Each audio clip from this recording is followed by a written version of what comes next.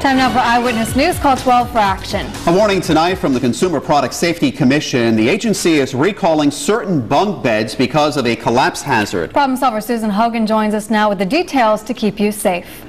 Bunk beds manufactured by American Woodcrafters are being recalled, and that's not all. Call 12 for Action also has a warning about a hazard in your home that kills a child every 2 weeks.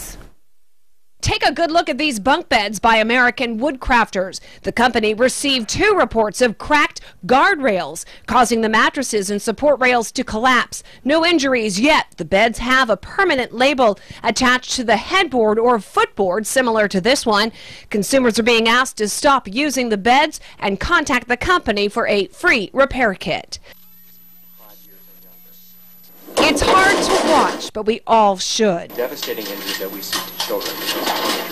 Many parents may not even be aware that one of the top hidden hazards in their home is unsecured TVs, furniture, and appliances. In March of this year, an 11-month-old died when a TV he was watching fell on top of his head and abdomen. Today, the Consumer Product Safety Commission is reminding parents and caregivers to take a moment to inspect and secure these items to prevent any more tragedies.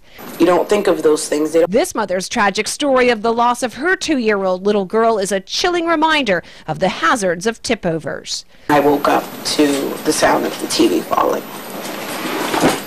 I did not know she was underneath it. A new data report today shows between 2000 and 2010, more than 245 tip-over related deaths involving children under 8 years old.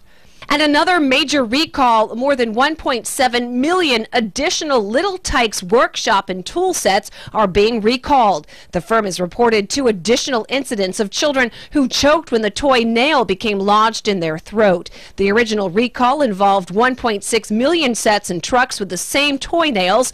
Customers should take the nails away from their young kids and contact the company for a free replacement. And for more information on those recalls and many others, just go to WPRI.com. And if you have a consumer problem you need help solving, contact our Call 12 for Action Center Monday through Thursday from 11 until 1. Our hotline 228-1850. Or if you're interested in becoming a Call 12 for Action volunteer with me, you can call that same number you see right there on your screen. I'm problem solver Susan Hogan, Eyewitness News. More consumer